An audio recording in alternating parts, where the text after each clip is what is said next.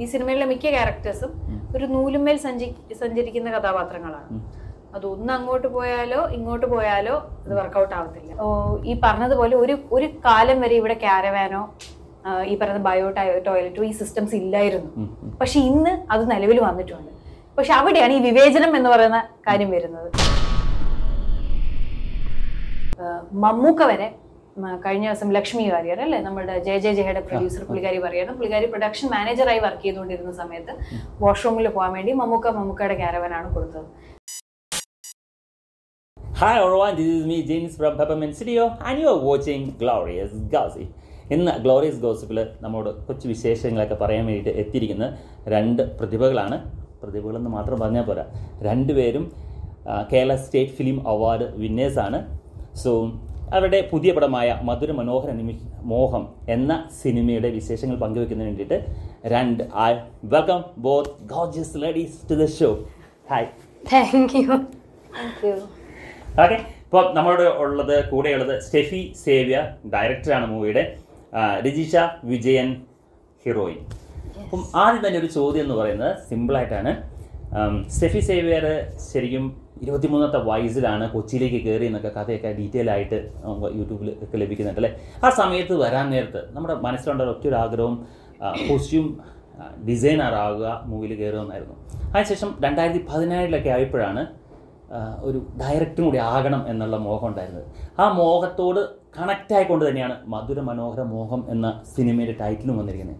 How could you connect this? സിനിമയുടെ പേര് മധുരമനോഹരമോഹം എന്നാണെങ്കിലും ഇത് വ്യക്തിപരമായി എന്റെ മോഹമായിട്ട് അങ്ങനെ ഡയറക്റ്റ് കണക്ഷൻ ഒന്നുമില്ല. പക്ഷെ ഇൻഡയറക്ട്ലി ഡെഫിനറ്റ്ലി എന്റെ പ്രൊഡ്യൂസറുടെ ഒക്കെ മോഹമാണ് മധുരമനോഹരമോഹം സിനിമ. സിനിമയ്ക്ക് എങ്ങനെ പേര് വന്നു എന്നുള്ളതാണല്ലോ.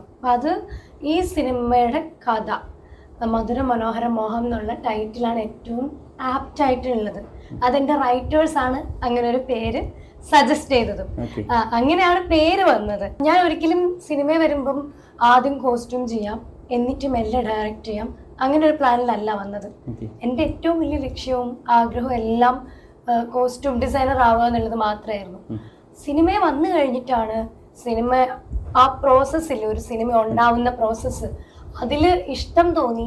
അങ്ങനെയാണ് എനിക്കൊരു സിനിമ ചെയ്യണം എന്ന ആഗ്രഹം ഉണ്ടാവുന്നത്. എന്നിട്ടും ഒരു 4 വർഷത്തോളം എടുത്തു ഒരു സിനിമ കംപ്ലീറ്റ് ചെയ്യാൻ വേണ്ടിയിട്ട്. ഓക്കെ, രജിഷ വിജയനോട് ഒരു ചെറിയ ചോദ്യം എന്ന് പറഞ്ഞാൽ, തൊട്ടതെല്ലാം പൊന്നാക്കിയ സിനിമകളാണ് അധികവും. അതായത് മലയാളത്തിലെടുത്താലും തമിഴിലെടുത്താലും ഈവൻ തെലുങ്കിലെ മൂവീസും വളരെ വിജയമായിരുന്നു അല്ലേ. എല്ലാ മൂവീസും തന്നെ വളരെ വിജയമായിട്ട് ലീഡിങ് ആക്ടറായിട്ടാണ് എപ്പോഴും തന്നെ ഉള്ളത്. അപ്പം ഈ 2017 ആദ്യമായിട്ട് വന്ന് പറഞ്ഞ് രജീഷിനോട് പറഞ്ഞെന്ന് പറഞ്ഞു ഇങ്ങനത്തെ ഒരു മോഹമുണ്ട് മൂവി ഡയറക്റ്റ് ചെയ്യണമെന്ന്. ആ സമയത്ത് എന്തായിരുന്നു മറുപടി? ഒന്ന്, എല്ലാം തൊട്ടതെല്ലാം ഒന്നും പൊന്നായിട്ടില്ല. ചിലത് ഇവിടെ കാരണം സിനിമ നമ്മൾ ചെയ്യുന്ന എല്ലാ സിനിമയും 100% വിജയിക്കുമെന്ന് നമുക്ക് പറയാൻ പറ്റില്ല. അത് സിനിമയിൽ പ്രവർത്തിക്കുന്ന ആരായാലും. കാരണം രാജുവേട്ടനൊരു ഇന്റർവ്യൂവിൽ പറഞ്ഞിട്ടുണ്ട്, ഏറ്റവും കൂടുതൽ ഫെയിലിയർ റേറ്റ് ഉള്ള ഒരു ഇൻഡസ്ട്രിയാണ് ഞങ്ങളുടെ ഇൻഡസ്ട്രി. അത് ഞങ്ങളെല്ലാവരും അറിഞ്ഞുകൊണ്ട് തന്നെയാണ് ഇവിടെ വരുന്നത്. കാരണം എന്നിട്ടും നമ്മളെല്ലാവരും ഇത് ഡ്രൈവ് ചെയ്യുന്ന സിനിമയോടുള്ള അതിയായ ആഗ്രഹവും മോഹവും സ്നേഹവും കാരണമാണ്. പിന്നെ സ്റ്റെഫിയുടെ കാര്യം പറയുവാണെങ്കിൽ, സ്റ്റെഫീനെ 2017 ഞാൻ പേഴ്സണലി പരിചയപ്പെടുന്നത്. ഞങ്ങൾ ഒരു ഫംഗ്ഷനിൽ വെച്ച് കണ്ടു. അവിടുന്ന് പിന്നെ ഫ്രണ്ട്സായി. പിന്നെ എനിക്കൊന്ന് ഏകദേശം 1 വർഷം കഴിഞ്ഞിട്ടാണ് സ്റ്റെഫിയുടെ ഉള്ളിലുള്ള ഈ ഒരു ചെറിയ മോഹം എൻ്റെ അടുത്ത് പറയുന്നത്. കുറെ കാലമായിട്ടുണ്ട്, പക്ഷെ അത് എൻ്റെ അടുത്താണ് ആദ്യമായിട്ട് പറയുന്നത്. അതെ, കാരണം സ്റ്റെഫി മോഹം എന്നോട് പറയുന്നതിന് മുന്നേ തന്നെ ഇങ്ങനൊരു പരിപാടി അല്ലെങ്കിൽ സിനിമയിൽ കോസ്റ്റ്യൂം മാത്രമല്ലാതെ എഴുത്തോ അല്ലെങ്കിൽ സംവിധാനമോ ട്രൈ ചെയ്തുകൂടെ എന്ന് സ്റ്റെഫിനോട് ഞാനും എൻ്റെ അമ്മയും ചോദിച്ചിട്ടുണ്ട്. കാരണം സ്റ്റെഫി നന്നായിട്ട് കഥ പറയും, നന്നായിട്ട് നറേറ്റ് ചെയ്യും. നമുക്കിങ്ങനെ നമ്മുടെ മുന്നിലൂടെ ആ കഥാപാത്രങ്ങൾ ഇങ്ങനെ കാര്യങ്ങളൊക്കെ നമുക്ക് അത്രയും വിഷ്വലൈസ് ചെയ്യാൻ പറ്റുന്ന ക്വാളിറ്റിയിലാണ് സ്റ്റെഫി നറേറ്റ് ചെയ്യുന്നത്. അപ്പം ഒന്നുമില്ല എഴുത്ത് അല്ലെങ്കിൽ സംവിധാനം സ്റ്റെഫിനെ കൊണ്ട് പറ്റുമെന്നുള്ളൊരു തോന്നൽ എൻ്റെ ഉള്ളിലും അമ്മയുടെ ഉള്ളിലും വന്നുകൊണ്ടായിരിക്കും നമ്മൾ ചോദിച്ച് ചെയ്തുകൂടെ. അപ്പം എനിക്കൊന്ന് ആ ചോദ്യങ്ങളായിരിക്കും ചിലപ്പോൾ ഇത് തിരിച്ചിങ്ങോട്ട് സമ്മതിക്കാനുള്ള ഒരു കോൺഫിഡൻസ് ആയിട്ട് മാറിയത്. കാരണം നമ്മൾ അങ്ങോട്ട് ചെയ്തുകൂടാൻ ചോദിക്കുന്നവരോട് ഇങ്ങോട്ട് പറയുമ്പോൾ നമ്മൾ ജഡ്ജ് ചെയ്യില്ല. അപ്പൊ പിന്നെ പയ്യെ സ്റ്റെഫി പറഞ്ഞു ഇങ്ങനെ ഒരു ആഗ്രഹമുണ്ട് എന്ന് പറഞ്ഞാൽ സ്റ്റെഫിയുടെ മനസ്സിലുള്ള ഒരു കഥ, അതിപ്പോഴും എനിക്ക് വളരെ പ്രിയപ്പെട്ട ഒരു കഥയാണ്. അതാണ് പങ്കുവെക്കുന്നത്. അപ്പൊ അത് ഭയങ്കര ഇഷ്ടമായി. എന്നാൽ അത് എന്ന് പറഞ്ഞാൽ നമ്മൾ എന്നിട്ട് അതിന്റെ പുറകെ കുറെ നടക്കുകയും ചെയ്തു. പക്ഷെ അൺഫോർച്ചുനേറ്റ്ലി നമുക്ക് കോവിഡ് വന്നു, അതുകൊണ്ട് ആ പ്രൊജക്റ്റ് ഒന്ന് സ്റ്റോളായി. പിന്നെയാണ് ഇത് വളരെ യാദൃശ്ചികമായിട്ട് ഈ സിനിമ സംഭവിക്കുന്നത്. അതും സ്റ്റെഫി ഡയറക്റ്റ് ചെയ്യാമെന്ന് തീരുമാനിക്കുന്നതിന് മുന്നേ ഇങ്ങനൊരു കഥ കേട്ടിട്ട് നീ കേട്ടു നോക്ക്, ഈ കഥാപാത്രം കൊള്ളാം, ചെയ്ത നല്ലതായിരിക്കും എന്ന് പറഞ്ഞു. അങ്ങനെ ഞാൻ കേട്ടു. എനിക്ക് അതായത് എനിക്കൊന്ന് റൈറ്റേഴ്സ് ചോദിച്ചപ്പോൾ റൈറ്റേഴ്സിന്റെ അടുത്ത് സ്റ്റെഫി പറഞ്ഞു രേഷ ചെയ്ത നല്ലതായിരിക്കും എന്ന് പറഞ്ഞു. എൻ്റെ അടുത്തും പറഞ്ഞു നീ കേട്ടു നോക്ക്, നല്ല ക്യാരക്ടർ. അങ്ങനെ അവർ വന്ന് എൻ്റെ അടുത്ത് നറേറ്റ് ചെയ്തപ്പോൾ ഞാൻ ഓക്കെ പറഞ്ഞു. പിന്നെ അവിടുന്ന് ഒരു 3-4 ദിവസം കഴിഞ്ഞിട്ടാണ്, അന്ന് ഡയറക്ടർ ആരാന്ന് ഫിക്സ് ആയിട്ടില്ല, 3-4 ദിവസം കഴിഞ്ഞിട്ടാണ് സ്റ്റെഫി തീരുമാനിക്കുന്നത് സ്റ്റെഫി എന്നെ സംവിധാനം ചെയ്യാം എന്നുള്ളത്. അപ്പൊ പിന്നെ എനിക്ക് ഇരട്ടി മധുരം. ഈ മൂവിയിലേക്ക് വരുമ്പോഴേ ഇറ്റ്സ് സംതിങ് ചലഞ്ചിങ് ആണ്. ഏത് ഡയറക്ടേഴ്സിന് ചോദിച്ചാലും it's challenging to do A movie എന്ന് പറയുന്നത്. അതും അതിൻ്റെ ഒരു ഹിസ്റ്ററി ഇല്ല, അസിസ്റ്റൻ്റ് ആയിട്ട് വർക്ക് ചെയ്തിട്ടില്ല. അപ്പം അസിസ്റ്റൻ്റ് വർക്ക് ചെയ്യാതെ ഡയറക്റ്റ് ഒരു റോളിൽ നിന്നും വേറൊരു റോളിലേക്ക് ചെന്നപ്പോൾ ഫേസ് ചെയ്യേണ്ട ഇഷ്യൂസ് അങ്ങനെ എന്തെങ്കിലും ഉണ്ടായിട്ടുണ്ടോ? എനിക്കങ്ങനെ മേജർ ചലഞ്ചസ് ഒന്നും തോന്നിയിട്ടില്ല. കാരണം ഞാൻ സിനിമയിൽ തന്നെയാണ് എൻ്റെ ഒരു പ്രായം. ഒരു കോളേജ് കഴിഞ്ഞിട്ട് നമ്മൾ നാട്ടുകാരെല്ലാം കണ്ടു തുടങ്ങുന്ന ഒരു പ്രായമില്ലേ, സോഷ്യലൈസ് തുടങ്ങുന്നത് സിനിമയിലാണ്. അതുകൊണ്ട് തന്നെ ബിഹൈൻഡ് ദ ക്യാമറ എൻ്റെ ബന്ധങ്ങളും വ്യക്തിബന്ധങ്ങളും എല്ലാം ഇപ്പൊ സിനിമയിലാണ്. അപ്പൊ സിനിമയുടെ പുറകിലുള്ളതും എനിക്ക് അപരിചിതമായ ഒരു കാര്യമൊന്നുമല്ല. അപ്പൊ പഠിക്കാനുണ്ടായിരുന്നു ഒത്തിരി കാര്യം. ഞാൻ കോസ്റ്റ്യൂം ചെയ്യുമ്പോൾ ആ ഒരു ഡിപ്പാർട്ട്മെന്റ് മാത്രമാണ്. പക്ഷെ ഡയറക്ഷൻ എന്ന് പറയുമ്പോൾ ഒരുപാട് കാര്യങ്ങൾ, എല്ലാ കാര്യങ്ങളും കണക്ട് അതെ, അതിനെ കുറിച്ചൊരു മിനിമം ഒരു ഐഡിയ ആവശ്യവുമാണ്. അതിനുള്ള എഫേർട്ട് ഞാൻ എടുത്തിട്ടുണ്ട്. ഞാനൊരു കുറച്ച് പടം കോസ്റ്റ്യൂം ചെയ്തു എന്നതുകൊണ്ട് സംവിധാനം ഈസി അല്ല. പക്ഷെ അതിന് കൃത്യമായ എഫേർട്ട് ഞാൻ എടുത്തത് കൊണ്ടും എനിക്കൊരു നല്ല ടീം ഉള്ളത് കൊണ്ടും എനിക്കങ്ങനെ വലിയൊരു എടുത്താൽ പൊങ്ങാത്തൊരു സാധനം ഞാൻ ചെയ്തു അങ്ങനെയൊന്നും തോന്നുന്നില്ല. ഇല്ല. ഈ മൂവിയിൽ, അതായത് ഈ ഇൻഡസ്ട്രിയിൽ കുറെ നാൾ ഉണ്ടെങ്കിലും നമ്മുടെ ഒരു വ്യത്യസ്തമായ റോളാണ്. അപ്പം ഇതിലേക്ക് കാസ്റ്റ് ചെയ്യാൻ നേരത്ത് ആരെങ്കിലും ചോദിച്ചപ്പോൾ ഇതിൻ്റെ ടെക്നിക്സ് വരുമ്പം എന്തെങ്കിലും അവർ ഇല്ല അല്ലെങ്കിൽ എന്തെങ്കിലും എതിരഭിപ്രായം പറഞ്ഞിരുന്നോ? വരാൻ വേണ്ടിയിട്ട് എന്തെങ്കിലും മടി കാണിച്ചിരുന്നോ? ഇപ്പം നമ്മള് കാസ്റ്റിങ്ങിൽ ചോദിക്കുന്ന എല്ലാവരും വന്നുകൊള്ളണമെന്നില്ല. അത് അവരുടെ ഉള്ളിൽ എന്തായിരുന്നു റീസൺ എന്നുള്ളത് എനിക്കൊരു പക്ഷെ അറിഞ്ഞുകൂടാ. അങ്ങനെ ചിന്ത വന്നിട്ടില്ലയോ അതൊന്നും നമുക്ക് പറയാൻ പറ്റില്ല. പക്ഷെ 99% ഞങ്ങൾ ആരുടെ അടുത്തെല്ലാം കഥ പറഞ്ഞിട്ടുണ്ടോ ആർട്ടിസ്റ്റുകൾ, അവരെല്ലാം ഈ സിനിമയുടെ ഇപ്പോഴത്തെ അവസ്ഥ രീതിയിൽ ഇന്നായിട്ടുള്ളവരാണ്. അതുകൊണ്ട് എനിക്ക് അങ്ങനെ വലിയ പ്രശ്നങ്ങളില്ല. അതായത് സാധാ ഒരു ഡയറക്ടർക്ക് ഉണ്ടാവുന്ന ബുദ്ധിമുട്ടുകളാതെ വേറെ ഒരു എക്സ്ട്രാ അഡീഷണൽ ബേർഡൻ ഒന്നുമില്ല. എനിക്ക് ബുദ്ധിമുട്ടുകൾ ഉണ്ടായിട്ടുണ്ട്. അത് ഞാൻ പുതിയ ആളായതുകൊണ്ട് ഉണ്ടായ എല്ലാ ബുദ്ധിമുട്ടുകളും, അത് ജെൻഡർ അല്ല ഞാൻ പറയുന്നത്, അതായിരിക്കും ഉണ്ടാവും. ഇതൊരു ആൺകുട്ടി ഡയറക്ട് ചെയ്യാൻ പോകുമ്പോൾ എന്തെല്ലാം പ്രശ്നങ്ങൾ ഫേസ് ചെയ്യുന്നുണ്ടാവാം, അത് തന്നെയാണ് ഞാൻ ഫേസ് ചെയ്തിട്ടുള്ളത്. അതല്ലാതെ മറ്റൊന്നുമില്ല. ഇനി നമുക്ക് മൂവിയിലേക്ക് വരികയാണെങ്കിൽ ഇതിൻ്റെ ജനങ്ങളിലേക്ക് ഈ കഥ നമുക്ക് ഒരു അമ്മയെ കേന്ദ്രീകരിച്ചിട്ടുള്ള കഥയാണ് അല്ലേ? അമ്മയെ കേന്ദ്രീകരിച്ച 3 കുട്ടികളായിട്ടുള്ളത്. അപ്പോൾ അതിനെപ്പറ്റി കൂടുതൽ റിവീൽ ചെയ്യുകയാണെങ്കിൽ എന്തൊക്കെ കാര്യങ്ങൾ നമുക്ക് പറയാൻ സാധിക്കും ഓഡിയൻസിന് വേണ്ടി?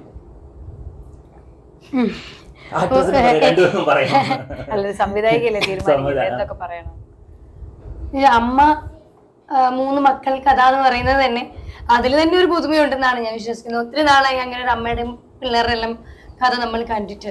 പിന്നെ ഇതില് ഈ സിനിമയുടെ എക്സൈറ്റിംഗ് ആയിട്ടുള്ള 1-2 എലമെന്റ്സ് ഉണ്ട്. അതെനിക്കൊരു പക്ഷെ ഇപ്പൊ പറയാനേ പറ്റൂല. കാരണം അതാണ് എനിക്ക് നിങ്ങൾക്ക് തരാനുള്ള ഒരു കുഞ്ഞ് ഇത് നോക്കി മധുരമനോഹരത്തിൽ ഫ്രഷ് ആയിട്ട് തരാനുള്ളത്. അതാണ് അത്. ഒരുപക്ഷെ സിനിമ കഴിഞ്ഞിട്ട് ഞങ്ങൾ വീണ്ടും വന്നിരുന്ന ഞാൻ വാചാലമായിട്ട് പറയാം അതിനെ കുറിച്ച്. പക്ഷെ ഇപ്പൊ പറയാനൊരു ലിമിറ്റേഷൻ ഉണ്ടല്ലോ.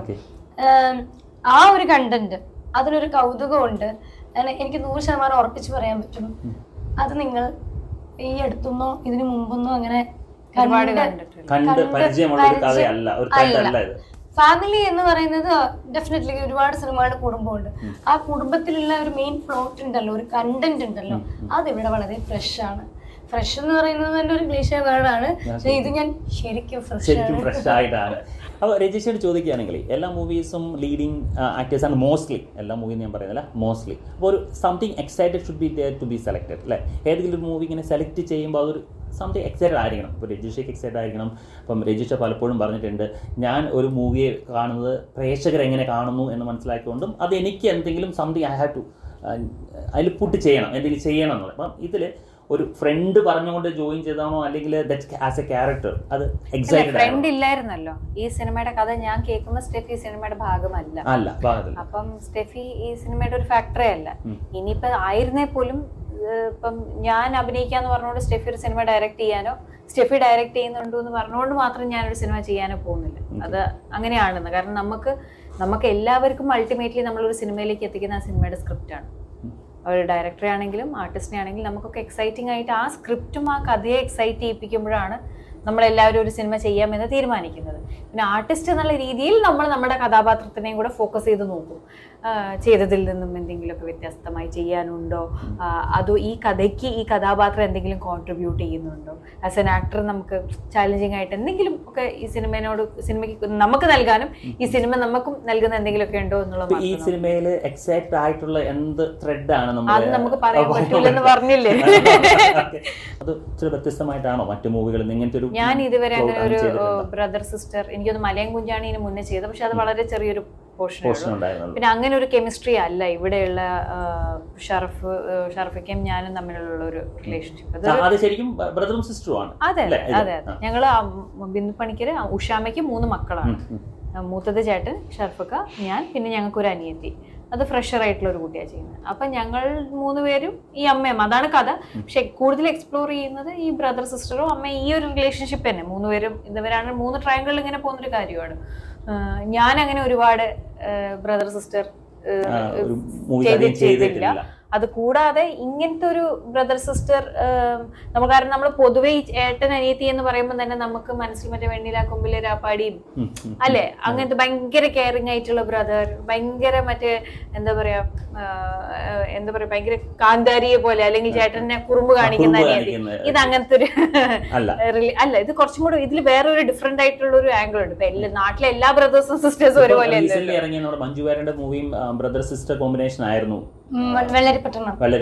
ഇതങ്ങനെയേ അല്ല. അതൊരു പൊളിറ്റിക്കൽ സറ്റയർ മൂവിയാണ്. അതിലെ ബ്രദറും സിസ്റ്ററും പോലത്തെ ഒരു ബ്രദറും സിസ്റ്ററും നമ്മൾ തന്നെ വീടിന്റെ ചുറ്റും പോയാൽ എന്റെ ചേട്ടനും ഞാനും ഉള്ള പോലെ ആയിരിക്കില്ല. പക്ഷെ ഇത് കുറച്ച് ഡിഫറെന്റ് ആയിട്ട് ഒരു ചേട്ടന് 2 പിന്നേറെ പെങ്ങന്മാരും ഒരമ്മയും. രജിഷ മൂവിയിലേക്ക് എങ്ങനെ വന്നു എന്ന് പല ഇന്റർവ്യൂസിലും പറഞ്ഞിട്ടുണ്ട്. അങ്ങനെ വലിയ ആഗ്രഹം ഉണ്ടായിരുന്നു, പക്ഷെ അതിനുവേണ്ടി ഞാൻ വലിയൊരു ഹാർഡ് വർക്ക് ചെയ്തിട്ടില്ല എന്ന് പല ഇന്റർവ്യൂസിലും കേട്ടിട്ടുണ്ട്. അപ്പോൾ ഇതേപോലെ ഒത്തിരി പേര് ആഗ്രഹിച്ചിട്ട് കിട്ടാത്തവരുണ്ടാവും. ഒത്തിരി പേര് ആഗ്രഹിച്ചിട്ട് ഈ മൂവിന് വേണ്ടി ഹാർഡ് വർക്ക് ചെയ്യുന്നു. അപ്പം വന്ന മൂവി തന്നെ അവാർഡ് ലഭിക്കുന്നു. അത് നോക്കുമ്പോൾ could you please tell that it's a ലക്കാണോ ദൈവാനുഗ്രഹമാണോ? How do you look? നമ്മളുടെ ഒക്കെ കയ്യിൽ നിൽക്കാത്തല്ലേ, നമ്മളുടെ ഒക്കെ മീതി നിൽക്കുന്ന എന്തോ ഒരു പവർ ഉണ്ടാവും. അതിന് നമുക്ക് ദൈവാധീനം എന്ന് പറയാം, ഭാഗ്യം എന്ന് പറഞ്ഞാൽ ഭാഗ്യം പറയാം. പക്ഷെ എനിക്കറിയാം എൻ്റെ ഒന്നും ഒരു കൺട്രോൾ കാരണം നടന്നൊരു സംഭവമല്ല. അല്ലെങ്കിൽ എനിക്ക് വേണ്ടി വേറൊരാൾ അവിടെ നിന്ന് ചരട് വലിച്ചതുകൊണ്ട് സംഭവിച്ചൊരു കാര്യമല്ലേ എനിക്കൊരു സിനിമ വന്നതും. അവാർഡൊക്കെ ഞാൻ കഴിഞ്ഞ ഇന്റർവ്യൂവിൽ പറയുന്നത് ശരിക്കും പൊട്ടൻ ലോട്ടറി അടിച്ച അവസ്ഥയായിരുന്നു അവാർഡ് കിട്ടിയപ്പോൾ എനിക്ക്. കാരണം എനിക്കത് സത്യം പറഞ്ഞാൽ ഷാജി നടേശൻ ഓഗസ്റ്റ് സിനിമയായിരുന്നു എൻ്റെ പ്രൊഡ്യൂസേഴ്സ്. ആ സമയത്ത് പൃഥ്വിരാജ്, സന്തോഷ് ശിവൻ 4 പേരും ഉണ്ടായിരുന്നു. പിന്നെയാണ് സെപ്പറേറ്റഡ് ആയിപ്പോയി. അപ്പൊ ഇവർ ഈ സിനിമ അവാർഡ് അയച്ചിട്ടുണ്ട് എന്ന് പോലും അറിയുന്നില്ലല്ലോ. അപ്പൊ നമ്മൾ അങ്ങനെ ഒരിക്കലും മനസ്സിന്റെ ഒരു കോണിൽ പോലും ഇല്ലാത്തൊരു കാര്യമാണ് സംഭവിച്ചത്. പക്ഷെ അതിനൊരു ബ്ലെസ്സിങ് ആയിട്ട് ഒരു എന്താ പറയാ ഒരു ഗൈഡൻസ് ആയിട്ട് മാത്രമേ കണ്ടിട്ടുള്ളൂ. ചിലപ്പോൾ കറക്റ്റ് ആയിരിക്കും, ഞാനൊരു ചിലപ്പോൾ എന്നെ കൊണ്ട് അഭിനയിക്കാൻ പറ്റുമായിരിക്കും എന്നുള്ളൊരു സിഗ്നൽ മാത്രമായിട്ട് അത് കണ്ടിട്ടുള്ളൂ. പിന്നെ നമ്മൾ ഈ ഹാർഡ് വർക്ക് ചെയ്തിട്ടില്ല. എല്ലാവർക്കും ഒരു റൂട്ടല്ലല്ലോ. ഞാൻ പറഞ്ഞാൽ മനസ്സിലായി. എല്ലാവരുടെയും സ്ട്രഗിൾസും ഡിഫറെന്റ് ആണ്. പിന്നെ ഞാൻ എൻ്റെ ഒരു എക്സ്പീരിയൻസിൽ ഞാൻ മനസ്സിലാക്കിയെന്ന് പറഞ്ഞാൽ വരാൻ കുറച്ചും കൂടെ എളുപ്പമാണ്. നിലനിന്ന് പോകാനാണ് കൂടുതൽ ബുദ്ധിമുട്ട്. അതെ, വരാൻ ബുദ്ധിമുട്ടില്ലെന്നല്ല ഞാൻ പറയുന്നത്. കമ്പാരിറ്റീവ്ലി നമുക്ക് ഒരു ആദ്യത്തെ സിനിമ ലഭിക്കുക കുറച്ചും കൂടെ എളുപ്പമായിരിക്കും. പക്ഷെ സസ്റ്റെയിൻ ചെയ്ത് പോവാം, പ്രേക്ഷകരെ എന്നും തൃപ്തിപ്പെടുത്തിക്കൊണ്ട് നല്ല സിനിമകൾ ചെയ്തുകൊണ്ട് പോവാന്ന് പറഞ്ഞാൽ അത്ര എളുപ്പമുള്ള ഒരു കാര്യമല്ല. അതാ ഞാൻ പറഞ്ഞ ടെക്നിക്കൽ സൈഡ് ആണെങ്കിലും ആർട്ടിസ്റ്റിന്റെ സൈഡിലാണെങ്കിലും അത് ഏത് ഫീൽഡിലാണെങ്കിലും അങ്ങനെയാണ് ഞാൻ വിശ്വസിക്കുന്നത്. ഈ ജേർണലിസം കഴിഞ്ഞിട്ട് ഒരു ആങ്കറിംഗിലേക്ക് എങ്ങനെ എത്തിയെന്ന് ഇതുവരെ വെളിപ്പെടുത്തിയിട്ടില്ല എനിക്ക് തോന്നുന്നത്. ഞാൻ ജേർണലിസം ആൻഡ് മാസ് കമ്മ്യൂണിക്കേഷൻ ആണ് പഠിച്ചത്. അതിലെല്ലാം ഉണ്ടായിരുന്നു. അപ്പൊ ഈ ആങ്കർ എന്ന ഒരു ഇതിലേക്ക് TV ഷോകളിലേക്കും ഒക്കെ ഒരു എൻട്രി എങ്ങനെയായിരുന്നു? ഞാൻ കോളേജിൽ പഠിച്ചു ഫൈനൽ ഇയർ എൻ്റെ ഇന്റേൺഷിപ്പ് ചെയ്യുന്ന സമയത്താണ് സൂര്യ പുതിയൊരു ചാനൽ തുടങ്ങുന്നതെന്ന് പറഞ്ഞൊരു ന്യൂസ് വരുന്നത്. അവർ ആങ്കേഴ്സിന് ഓഡിഷൻ ചെയ്യുന്നുണ്ടെന്ന് പറഞ്ഞു. അപ്പം കൃത്യമായ ആ സമയത്ത് ഞാൻ നാട്ടിലോട്ട് വരുന്നുണ്ടായിരുന്നു വെക്കേഷൻ. അപ്പം വന്നപ്പം വെറുതെ കൊച്ചിനിൽ വന്നിട്ട് ഞാൻ ഓഡിഷൻ കൊടുത്തു, സെലക്ട് ആയി. അങ്ങനെ ഇപ്പോൾ അങ്ങോട്ട് വരുവാണെങ്കിൽ അതിയായ ആഗ്രഹം ചെറുപ്പത്തിലേ ഉണ്ടായിരുന്നു. അയൽവക്കത്തെ ചേച്ചിമാരുടെ ആൻറ്റിമാരുടെയൊക്കെ ക്ലോത്ത് എല്ലാം കട്ട് ചെയ്തിട്ട് സ്കൂളിൽ പോകുമായിരുന്നു എന്നൊക്കെ പറഞ്ഞു. അപ്പം ഇങ്ങനെ ഒരു ചെറിയൊരു ആഗ്രഹം ചെറുപ്പം തൊട്ട് അങ്ങനെ ഉണ്ടാകാൻ കാരണം എന്താണെന്ന് ചിന്തിച്ചിട്ടുണ്ടെങ്കിൽ? ടൈറ്റാനിക് മൂവി കണ്ടതിന് ശേഷമാണ്. അതെ അതെ, സിനിമ ഞാൻ ആദ്യമായിട്ട് കാണുന്ന ഒരു ഫോറിൻ മൂവി, അതായത് മലയാളം അല്ലാത്ത ഒരു സിനിമ നമ്മുടെ തിയേറ്ററിൽ പോയി കാണുന്നത് ടൈറ്റാനിക് ആണ്. ടൈറ്റാനിക് കാണുമ്പോൾ എനിക്ക് എൻ്റെ ജീവിതത്തിൽ ഞാൻ ഇത്രയും നല്ല കളറോ എന്നുവെച്ചാൽ നമ്മുടെ മാനന്തവാടിയിലൊന്നും ഇങ്ങനത്തെ ഡ്രസ്സൊന്നും ചെയ്ത് ഞാൻ കണ്ടിട്ടില്ല. അപ്പം ഇങ്ങനത്തെ ഡ്രസ്സും പരിപാടിയെല്ലാം കണ്ടിട്ട് എൻ്റെ കണ്ണൊക്കെ ഇങ്ങനെ അടിച്ചു പോയി എന്ന് പറയില്ല, ആ അവസ്ഥയിലായിരുന്നു. ഞാൻ സെക്കൻഡിലോ തേർഡിലോ ഒറ്റ പഠിക്കാം. അത് ടൈറ്റാനിക് 97 നമ്മളത് വർഷം പറഞ്ഞ് നിങ്ങൾ അപ്പം അന്ന് അത് കണ്ട് അതിൽ ഡ്രസ്സ് ഇടണമെന്ന് ആഗ്രഹം ഉണ്ടായിരുന്നു. പിന്നീട് അങ്ങോട്ട് എല്ലാ സിനിമ കാണുമ്പോഴും എല്ലാവരും നായകനെയും കഥേനെയും എല്ലാം കാണും, ഞാൻ ഡ്രസ്സ് മാത്രം കാണുന്ന ഒരു കാലഘട്ടം ഉണ്ടായിരുന്നു. അങ്ങനെയാണ് ഇതിനോടുള്ള ഒരു കമ്പം ഉണ്ടാവുന്നത്. അവിടെ നിന്ന് അങ്ങനെ പിന്നെ വളരും തോറും ഹാൻഡ് വർക്ക് ആയാലും ഗാർമെന്റ് മേക്കിംഗ് ആയാലും ഒക്കെ എനിക്ക് ഇഷ്ടമുള്ള കാര്യങ്ങളാണ്. അങ്ങനെ മെല്ലെ മെല്ലെ വളർന്ന് ഇങ്ങനെ ഒരു കോഴ്സ് ഉണ്ടെന്ന് കണ്ടുപിടിച്ചു, ഇങ്ങനെ ഒരു ജോലി ഉണ്ടെന്ന് അറിഞ്ഞു. അങ്ങനെയാണ് കോസ്റ്റ്യൂം ഡിസൈനർ ആവുന്നത്. കൊച്ചിയിൽ വന്നപ്പം ഒരു ബുദ്ധിമുട്ട് എങ്ങനെയും ഫീൽ ചെയ്തിരുന്നു? അല്ലെങ്കിൽ ഇതിലേക്ക് ഇൻഡസ്ട്രിയിലേക്ക് നമുക്ക് കുറച്ചുകൂടി സ്പീഡിൽ പോകത്തക്ക രീതിയിലായിരുന്നു, അല്ലെങ്കിൽ ആരെങ്കിലും സപ്പോർട്ട് ചെയ്തിരുന്നു? അത് ഇൻഡിവിജ്വൽ ആയിട്ടുള്ള സ്കില്ല് കൊണ്ട് മാത്രം കയറി വന്നതാണ്? ഞാൻ കൊച്ചിയിൽ വന്ന സമയത്ത് ഒരു 6-7 മാസം, 6-7 അല്ലെന്ന് തോന്നുന്നു, 2010 ഞാൻ 1 വർഷത്തോളം ഇങ്ങനെ തെരപര നടക്കുകയായിരുന്നു. പിന്നീട് ഞാൻ ആക്ച്വലി എങ്ങനെ വന്നു എന്ന് ചോദിച്ചാൽ, ഫേസ്ബുക്കിൽ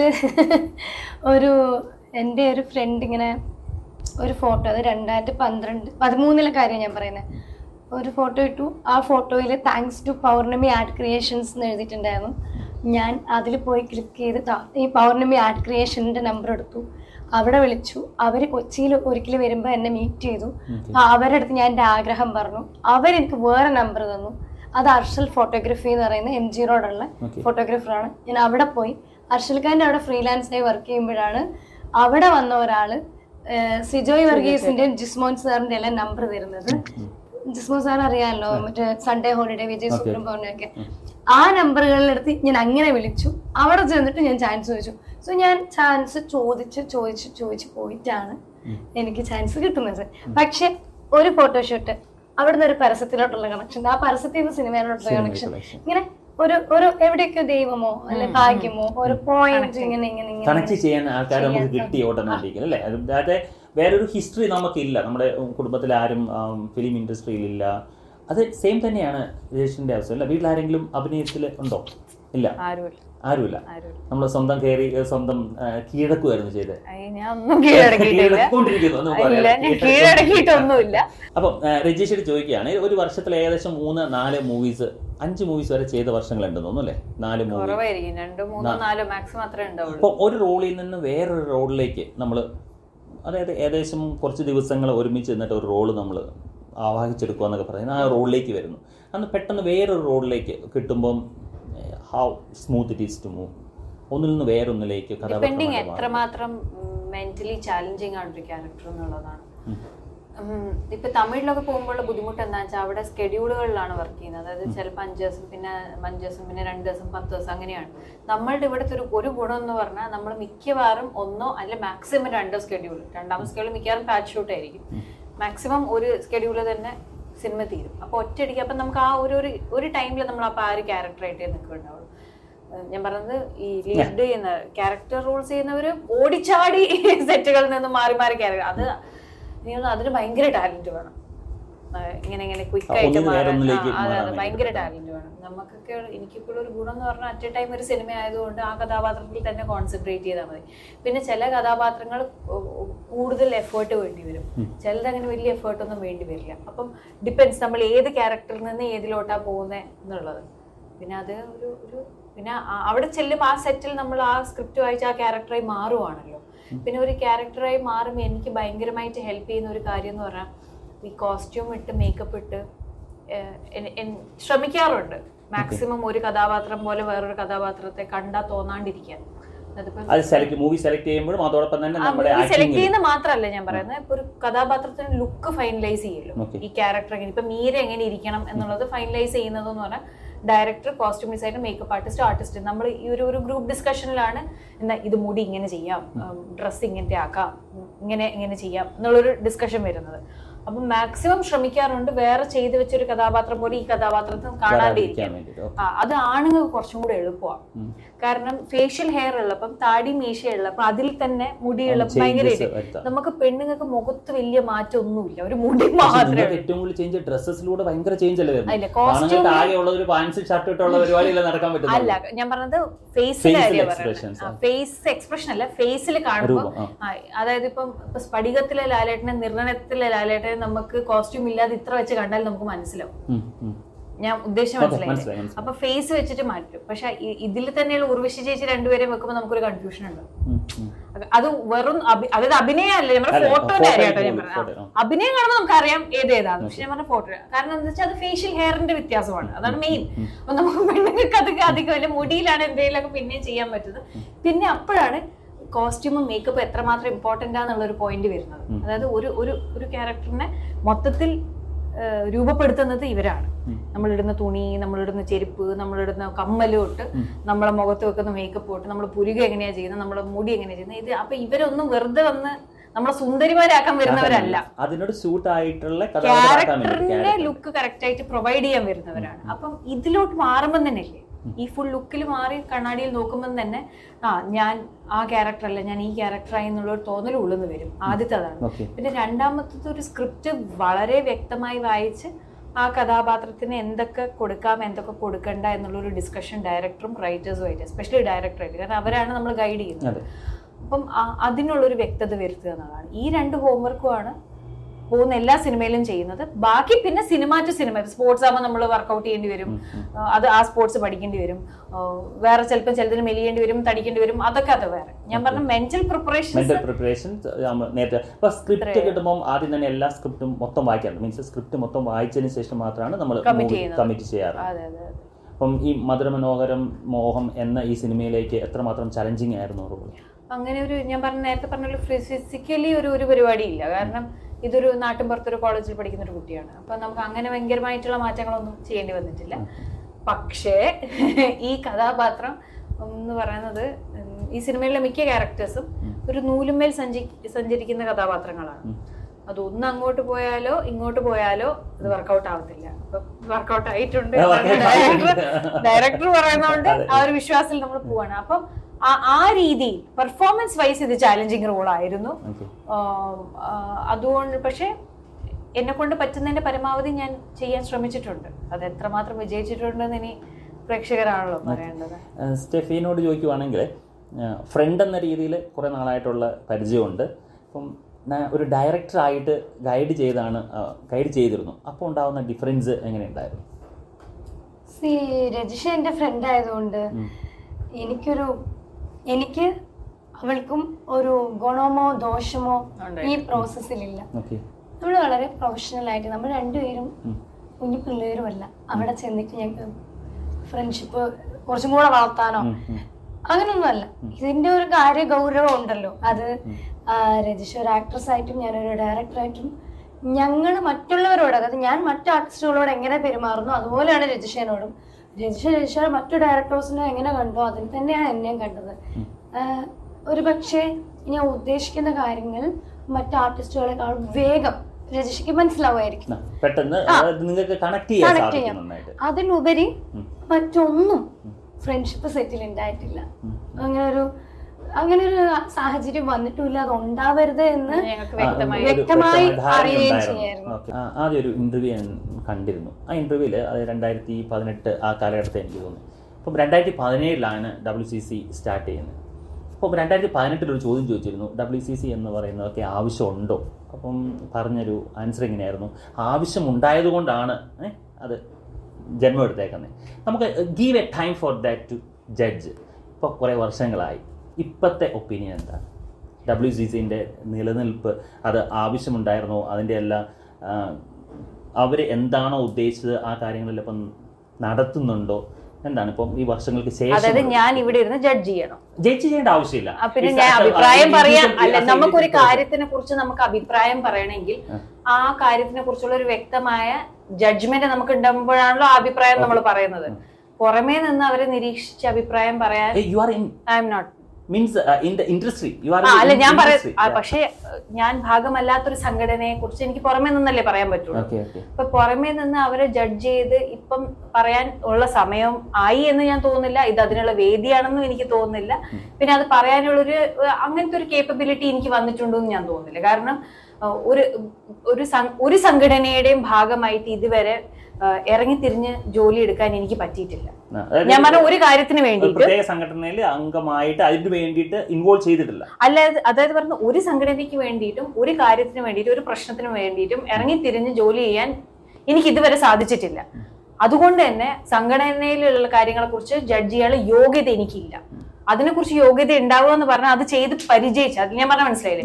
ഇപ്പൊ ഒരാളുടെ അഭിനയത്തെ കുറിച്ച് വിലയിരുത്താന്ന് പറഞ്ഞാൽ എനിക്ക് പിന്നെ എന്തെങ്കിലും ഒരു യോഗ്യത ഉണ്ടാകും. കാരണം ഞാൻ അഭിനയിക്കുന്ന ഒരാളാണ്, മനസ്സിലായി. ഒരാളുടെ ഡയറക്ഷനെ കുറിച്ച് പറയാൻ ഇനി സ്റ്റെഫിക്ക് ഒരു യോഗ്യത ഉണ്ടാവും. കാരണം നമ്മൾ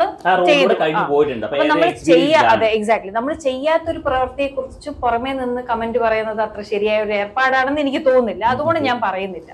എൻവയൺമെന്റിൽ, അതായത് നിങ്ങളുടെ ഫിലിം ഷൂട്ടിലെ കാര്യങ്ങളൊക്കെ പലപ്പോഴും പരാതികൾ വരുന്നതെന്ന് വെച്ചാൽ പല സിനിമകളിലും, എല്ലാ സിനിമകളിലും ലേഡീസിന് അവരുടേതായ എൻവയൺമെന്റ് ലഭിക്കാറില്ല.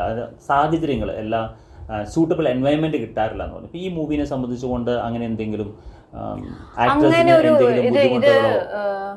ഇതൊരു ഭയങ്കര ജനറലൈസ്ഡ് ആയിട്ടുള്ള ഒരു സ്റ്റേറ്റ്മെന്റ് ആണ്. അത് വളരെ അല്ല അതാ ഞാൻ പറയുന്നത്. അതായത് സ്ത്രീകൾ കിട്ടുന്നില്ല എന്ന് പറയുന്ന ഒരു കാര്യം, ഇതൊരു ഭയങ്കര വലിയ ടോപ്പിക്കാണ്. ഇത് നമ്മളിപ്പം ഒരു 2-3 സെന്റൻസിൽ ഒരു ഉത്തരം പറയുന്നത് ഒരിക്കലും നീതി പുലർത്താൻ പറ്റില്ല. കാരണം മലയാള സിനിമ ഒന്നാമതേ നമുക്ക് ബഡ്ജറ്റ് കൺസ്ട്രെയിൻസ് ഉണ്ട്. ബാക്കി ലാംഗ്വേജസിനെ വെച്ച് നോക്കുമ്പം വളരെ കുറച്ച ബഡ്ജറ്റിലാണ് നമ്മൾ സിനിമ ചെയ്യുന്നത്. ഈ മലയാള സിനിമയിൽ തന്നെ പല ബഡ്ജറ്റ് വ്യത്യാസങ്ങളും ഉണ്ട്. ഞാൻ പറഞ്ഞ മനസ്സിലായില്ല. ഒരു സൂപ്പർ സ്റ്റാർ നയിക്കുന്ന സിനിമയുടെ ബഡ്ജറ്റും ഒരു ഫ്രഷർ നയിക്കുന്ന ഒരു സിനിമയുടെ ബഡ്ജറ്റ്, അല്ലെങ്കിൽ ഒരു പീരീഡ് സിനിമയുടെ ബഡ്ജറ്റ്, ഒരു ചെറിയ സിനിമയുടെ പലതുമാണ്. ബഡ്ജറ്റിനനുസരിച്ചായിരിക്കും മിക്കവാറും സമയത്ത് നമുക്ക് കിട്ടുന്ന ഫെസിലിറ്റീസ്. പിന്നെ ഈ പറഞ്ഞതുപോലെ ഒരു കാലം വരെ ഇവിടെ കാരവാനോ ഈ പറയുന്ന ബയോ ടോയ്ലറ്റോ ഈ സിസ്റ്റംസ് ഇല്ലായിരുന്നു. പക്ഷെ ഇന്ന് അത് നിലവിൽ വന്നിട്ടുണ്ട്. പക്ഷെ അവിടെയാണ് ഈ വിവേചനം എന്ന് പറയുന്ന കാര്യം വരുന്നത്. കാരണം മിക്കവാറും സമയത്തും ഈ കാരവാൻ ലഭിക്കുന്നത് ഞങ്ങളെ പോലെയുള്ള ലീഡിങ് ആക്ടേഴ്സിനാണ്. മനസ്സിലായില്ലേ? അതായത് പേരുള്ള, ഞാൻ പറഞ്ഞത് കഥാപാത്രത്തിന്റെ പേരുള്ള ആർട്ടിസ്റ്റുകൾക്കാണ് ഈ കാരവാൻ ലഭിക്കുന്നത്. ഈ പക്ഷേ സിനിമ സെറ്റിൽ ആർട്ടിസ്റ്റുകൾ മാത്രമല്ലല്ലോ സ്ത്രീകളായിട്ട്, സ്ത്രീകൾ പുരുഷൻ എന്ന് പറയുന്നത് കാരണം സ്ത്രീകൾക്ക് കുറച്ചും കൂടെ പ്രൈവസി വേണം നമ്മുടെ കാര്യത്തിൽ. മനസ്സിലായി. അപ്പം സിനിമയിൽ ടെക്നിക്കൽ സൈഡിൽ ഒരുപാട് സ്ത്രീകൾ ഇപ്പൊ വർക്ക് ചെയ്യുന്നുണ്ട്. എസ്പെഷ്യലി കോസ്റ്റ്യൂം, ഹെയർ, മേക്കപ്പ്, പിന്നെ നമ്മൾ പറയുന്ന ADs, അസിസ്റ്റന്റ് ഡയറക്ടേഴ്സ്, അങ്ങനെ പറയും. ഇഷ്ടംപോലെ ജൂനിയർ ആർട്ടിസ്റ്റുകൾ നമ്മുടെ സിനിമയിൽ വരാറുണ്ട് സ്ത്രീകളായിട്ടും. ഇവർക്കൊക്കെ ഒരു എന്താ പറയുക, ഹൈജീനിക് ആയിട്ടുള്ള ഒരു സിസ്റ്റം പ്രൊവൈഡ് ചെയ്യുക എന്നുള്ളതാണ് ഈ നമ്മൾ ഇത്രയും കാലം പറഞ്ഞുകൊണ്ടിരുന്ന ഒരു കാര്യം. അതിപ്പോ പ്രൊവൈഡ് ചെയ്ത് തുടങ്ങിയിട്ടുണ്ട്. കാരണം നമ്മളിപ്പോ ഷൂട്ട് ചെയ്യുന്ന ലൊക്കേഷന്റെ അടുത്ത് ഏതെങ്കിലും ഒരു വീടായിരിക്കാം, അല്ലെങ്കിൽ പോകുന്ന തൊട്ടടുത്ത് വേറൊരു സ്ഥലമായിരിക്കാം. മിക്കവാറും സമയത്ത് ഒരു എക്സ്ട്രാ കാരവൻ ആയിരിക്കാം. ഞാൻ പറഞ്ഞ മനസ്സിലായില്ല.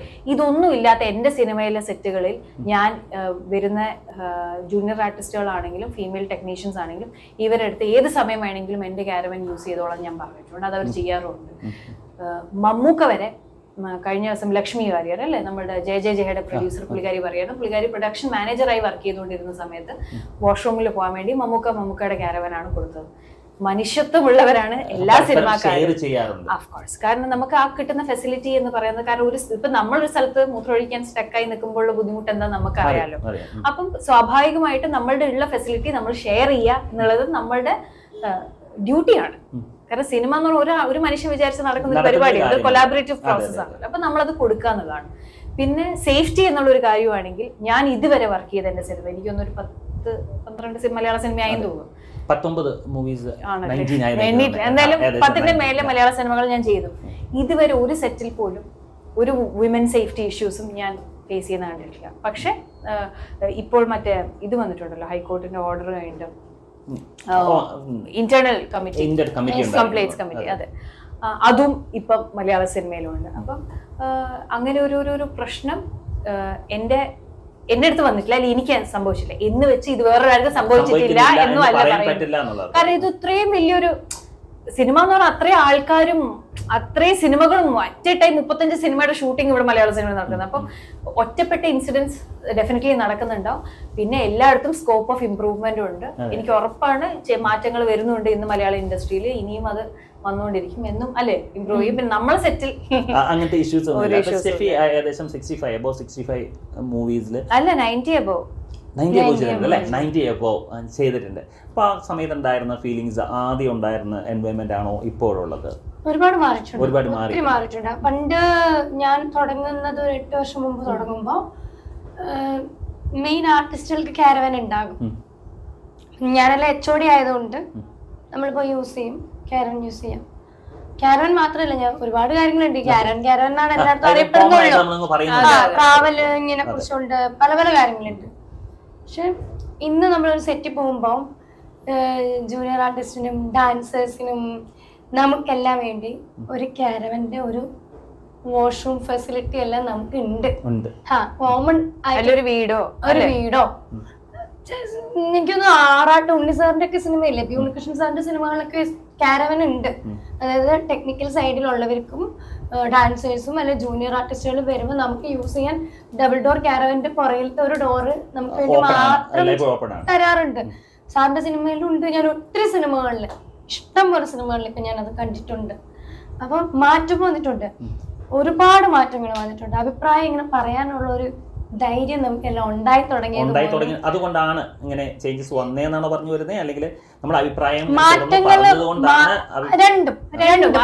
അഭിപ്രായം പറയുന്നുണ്ട്, പണ്ടും ചിലപ്പം പറഞ്ഞിട്ടുണ്ടാവും. ഇന്ന് ആ അഭിപ്രായങ്ങൾ സ്വീകരിക്കാനുള്ള ഓപ്പൺ ആകുന്നുണ്ട്, എല്ലാവരും അറിയുന്നുണ്ട്. ഇപ്പൊ മീഡിയാസിന്റെ വരവോടെയായിരിക്കാം കൂടുതൽ ആൾക്കാർ അറിയുന്നത്. പിന്നെ ആൾക്കാര് ഈ എത്ര മീഡിയ വന്നു, എത്ര നമ്മൾ പറഞ്ഞാലും ഇവിടുത്തെ ആൾക്കാരും സിനിമയ്ക്കുള്ളിലെ ഞങ്ങളുടെ ചുറ്റുമുള്ള ആൾക്കാരുടെ ചിന്താഗതി ഒത്തിരി മാറി. അതുകൊണ്ടാണ് ഈ മാറ്റങ്ങൾ നമ്മൾ പറയുമ്പം എല്ലാവരിലും മാറ്റം വരണമല്ലോ. അത് വന്നതുകൊണ്ടാണ് നമ്മളെല്ലാം നന്നായിട്ട് നമുക്ക് സിനിമ ചെയ്യാൻ പറ്റുന്നതും സിനിമയിൽ നിലനിൽക്കാൻ പറ്റുന്നതും നമ്മളെ അവർ അംഗീകരിക്കുന്നു. അങ്ങനെ പോകുന്നതുകൊണ്ടാണ്. ഇപ്പോൾ ഒരു ചോദ്യം കൂടി, കോസ്റ്റ്യൂം ഡയറക്ടർ ആയിട്ടുള്ള എനിക്ക് തോന്നുന്നത് ഒരു long years, more than 5 or 6 years തന്നെ ഒരു സിനിമയ്ക്ക് വേണ്ടി സ്പെൻഡ് ചെയ്തിട്ടുണ്ട്. ആടുജീവിതമുണ്ട്. അത് ചോദിക്കാതെ പോയി കഴിഞ്ഞാൽ വളരെ അപ്പോൾ ആ ഒരു experience for A long time for in A single movie. അപ്പോൾ നമുക്ക് ഒരു സമയത്ത് ചെയ്തു, പിന്നെ നമ്മൾ മാറി നിൽക്കുന്നു, വീണ്ടും ചെയ്യുന്നു. അപ്പോൾ ആ കണക്ഷൻ ഒരു മൂവിയിൽ നിന്ന് വേറെ മൂവികൾ ആ സമയത്ത് അറ്റ് എ ടൈമിൽ വേറെ മൂവീസും ചെയ്യുന്നുണ്ട് അല്ലേ? അപ്പോൾ ഒരു കണക്ഷൻ എങ്ങനെയാണ് അത് മെയിൻറ്റെയിൻ ചെയ്യുന്നത്? ആടുജീവിതത്തിന് വേണ്ടിയാണോ? അതെ, ഞാൻ മരിച്ചാലും ആ കണക്ഷൻ തീരും തോന്നില്ല. മാതിരി കണക്ഷനാ ആടുജീവിതത്തിന്റെ ഒരു പ്രോസസ്സ്. അതായത് ആടുജീവിതം ഒരു ഇമോഷനാണ്. അതൊരു സിനിമേനെ എങ്ങനെയാ പറയാ, നമ്മുടെ ഹാർട്ട് ആൻഡ് സോൾ എല്ലാം ഇങ്ങനെ ഇട്ട് ചെയ്യുന്ന ഒരു വർക്കാണ്. അത് അങ്ങനെയൊന്നും പോവില്ല. ആടുജീവിതത്തിന് വേണ്ടി അത്രയും എഫേർട്ട് എടുത്തിട്ടുണ്ട്, പഠിച്ചിട്ടുണ്ട്, ഹാർഡ് വർക്ക് ചെയ്തിട്ടുണ്ട്, എല്ലാം ഉണ്ട്. ഒരു 6-7 വർഷം നമ്മുടെ ഒരു വലിയൊരു കാലഘട്ടമല്ലേ എന്റെ ജീവിതത്തില്. ആ കാലഘട്ടം ഞാൻ ആ സിനിമ കണ്ടിട്ടും ഞാൻ മാത്രല്ല കേട്ടോ, എന്നേലും ബ്ലസ്സാർക്ക് ചെയ്ത് കേട്ടാ. പക്ഷെ എന്നെ സംബന്ധിച്ച് എന്റെ കണ്ണിൽ ഞാൻ ഭയങ്കര സന്തോഷത്തോടും അഭിമാനത്തോടെയും ആടുജീവിതത്തെ കുറിച്ച് പറയും. അതെനിക്ക് വലിയൊരു അത്ഭുതവും ദൈവാനുഗ്രഹം എല്ലാമാണ് അങ്ങനെ ഒരു സിനിമ വന്നത്. ആടുജീവിതത്തിന് വേണ്ടി അത്രയും പഠിച്ചിട്ടുണ്ട്, അതിനുവേണ്ടി അത്ര എഫേർട്ട് എടുത്തിട്ടുണ്ട്. അപ്പൊ അതുകൊണ്ട് തന്നെ ഒരു വർഷം ഷെഡ്യൂൾ വന്നാലും ഈ ഒരു വർഷം ഞങ്ങൾ ആരും ഈ ഷെഡ്യൂൾ കഴിഞ്ഞു, ഇനി വീട്ടിൽ പോയി അടുത്ത പടം ചെയ്യാം, അങ്ങനെയല്ല. കൃത്യമായ മീറ്റിങ്ങുകളും റെഫറൻസ് എടുക്കലും, ആ ഒരു വർഷം ഇല്ലേ പ്ലസ് സാറിനെ മീറ്റ് ചെയ്യലും ബാക്കിയുള്ള ക്രൂവിന്റെ കൂടെ ഇരിക്കുകയും നെക്സ്റ്റ് ഷെഡ്യൂളിന് വേണ്ടിയിട്ടുള്ള പ്രിപ്പറേഷൻ ആണ് ഈ ഗ്യാപ്പില്. അതുകൊണ്ട് ഇവൻ ഇപ്പൊ ഷൂട്ട് തീർന്നെങ്കിൽ പോലും കംപ്ലീറ്റ് കഴിഞ്ഞെങ്കിലും എന്തെങ്കിലും ആയിട്ട് നമ്മൾ ഇന്നും ലിങ്ക്ഡ് ആണ്. അപ്പൊ അതിന്റെ ഇന്നലെയും കൂടെ എന്നെ അവിടുന്ന് ഒരു കോള് വേറൊരാഴ്ച ഒരു പടം കഴിഞ്ഞ് ഇതിട്ട് പോകുന്നു എന്നുള്ളതല്ല, ആടുജീവിതം എപ്പോഴും ഓർമ്മയിലും നമുക്ക് എങ്ങനെയൊക്കെയോ കണക്റ്റഡ് ആയ ഒരു സിനിമയാണ്. മധുരമനോഹരമോഹം എന്ന ഈ സിനിമ ജനങ്ങൾ എന്തിന് കാണണം എന്ന് ചോദിച്ചു കഴിഞ്ഞാൽ ആസ് എ ഡയറക്ടർ എന്ത് പറയാൻ പറ്റും അവർക്ക്? എന്ത് what they can take out of that? Cinema നമ്മളെല്ലാവരും കാണുന്നത് നമ്മൾ എന്റർടൈൻ ചെയ്യിക്കുന്നതുകൊണ്ടാണ്. ഏതെങ്കിലും രീതിയിൽ ഈ സിനിമ കാണുന്നത് നിങ്ങൾക്ക് ഭയങ്കര ഒരു നിങ്ങൾക്ക് എൻജോയ് ചെയ്യാൻ പറ്റും, നിങ്ങളെ എന്റർടൈൻ ചെയ്യിക്കുന്ന ഒരു സിനിമയാണ്. പിന്നെ എല്ലാ സിനിമയും കണ്ട് അതിൽ നിന്നും നല്ല വ്യത്യസ്തമായിട്ട് ഒരു എലിമെന്റ് ഉണ്ട്. ഞാൻ വീണ്ടും വീണ്ടും പറയാണ്, അത് നിങ്ങൾക്ക് ഇഷ്ടപ്പെടും എന്നുള്ള പ്രതീക്ഷയുണ്ട്. സിനിമ നിങ്ങൾക്ക് ഒരു നഷ്ടാവില്ല കാണുന്നത്, അതുകൊണ്ട് നിങ്ങൾ കാണണം. ഇത് തന്നെയാണ് പറയാനുള്ളത്. സിനിമയിൽ പ്രേക്ഷകന് ആ ഒരു സമയവും അവരുടെ വിലപ്പെട്ട ആ ഒരു എന്താ പറയുക ഒരു സമ്പാദ്യത്തിൽ നിന്നൊരു ഒരു എമൗണ്ട് നമുക്ക് വേണ്ടി മാറ്റി വയ്ക്കുമ്പോൾ നമ്മൾ കൊടുക്കുന്ന പ്രോഡക്റ്റിന് ഒരു ക്വാളിറ്റി ഉണ്ടാവണമല്ലോ. അപ്പം ഈ ഒരു എനിക്കൊന്ന് പ്രോപ്പറായിട്ട് ഒരു ഫാമിലിയുടെ കൂടെ പോയി ഇരുന്ന് കണ്ട് രസിക്കാൻ പറ്റുന്ന ഒരു സിനിമയായിരിക്കും മധുരമനോഹരമോഹം. Okay, so thank you for being here and ഈ സിനിമ ഏറ്റവും നല്ല വിജയമാവട്ടെ രണ്ടുപേരുടെയും ജീവിതത്തിൽ. And thank you so much.